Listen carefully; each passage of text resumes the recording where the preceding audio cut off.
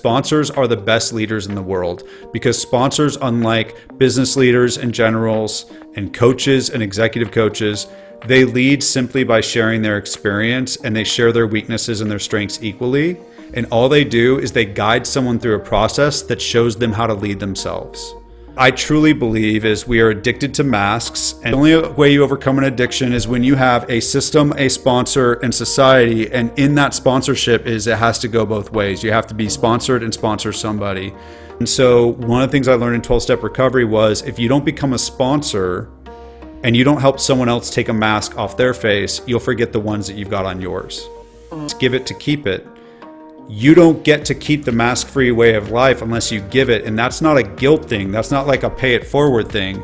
It's quite literally, you will stop seeing your own mask. You will stop using the tool set and you will retreat.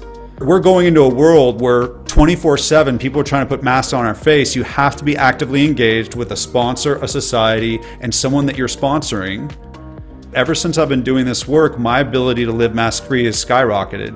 When I went from just doing the TED Talk to actually helping people go through their action cards, whatever card she's on, I'm better at overcoming that mask. Does that make sense? Because like when I hear her say, okay. I'm scared. Okay, yeah, it does. She's like, I'm scared to do an online event. That's the mask, surrender the outcome, do the uncomfortable work. And then I get off the phone with her or I stop the Marco Polo with her or whatever. And I go, holy shit, I need to do that. And then when she's like, man, I got to lean into some difficult conversations. I'm sitting there and I'm talking to Google and I'm scared to ask, for, to get paid. And I'm thinking about Erica doing this work. I'm like, oh, it's in my awareness. And so what this whole thing is that if you can essentially create 360 degrees of mask-free awareness, you will automatically live mask-free. But in order to do that, you need to come to a meeting, you need to have a sponsor, and you need to sponsor someone else. And then you need to work the card. You don't do it to help others. That's the gravy. Okay.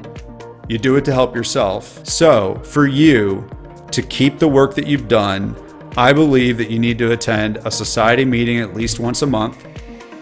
I think you need to interact with a mask-free sponsor once a month, which I'm doing with you. And then you need to work the actual system where you read the card every day. And then once you've done that and you've read the book, turn around and start helping someone else through it.